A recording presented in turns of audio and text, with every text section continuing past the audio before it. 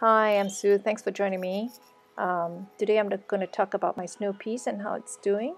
As you can see on the video, these snow peas have been planted about 3 months ago, and when it was 1 month old, I've set up trellises along the fencing and try to train it to grow vertically upwards.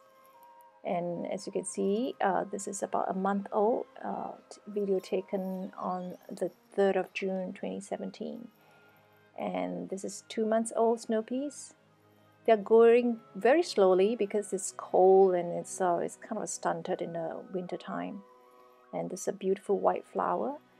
And I think this belongs to the Oregon dwarf variety, which I bought from a garden nursery. And this is my third batch of snow peas, which I trained along the wall of my fence.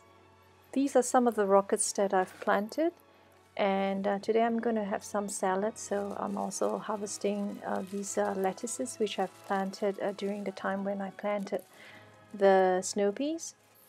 What I do is I pluck out the leaves from the outside, and it will come and grow again.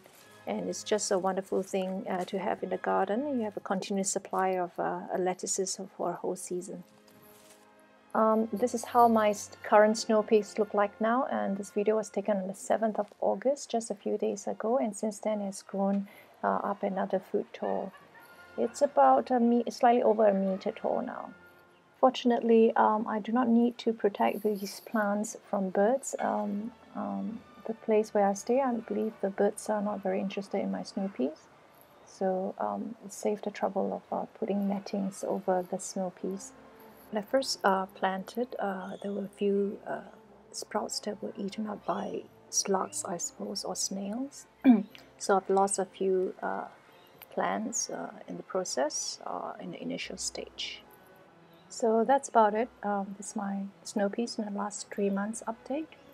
And I hope you enjoy my video, and hope to bring more videos of my garden. Thanks for watching. Bye.